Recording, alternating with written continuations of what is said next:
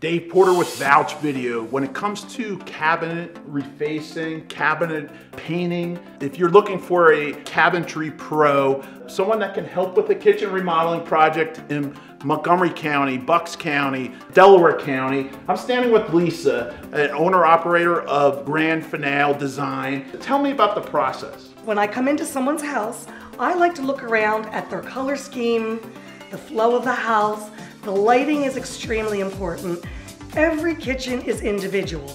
So I like to listen to the client, look what they have, combine their wants and their current design, and let's create a kitchen that is going to enhance all of their desires. Tell me about the matching the cabinets, the painting, really maybe some of the trends that people are going with to create that updated look. Well, most of our clients are looking to go for a lighter, cleaner, brighter look. And the product that you're offering is really the right way to go as far as durability, right? We want you to have a cabinet that's not going to chip, it's not going to fade. It's truly an eggshell finish, like a baked enamel when we are completed. So people tell us their neighbor's family comes in and they are just shocked that it's their same cabinet, it's not new custom, new set. There could not be enough good things being said about you in regards to the care for that dust and caring for that environment you're working in. It really is amazing in that kind of detail. Our crew takes everything out, wraps the appliances so nothing gets disturbed.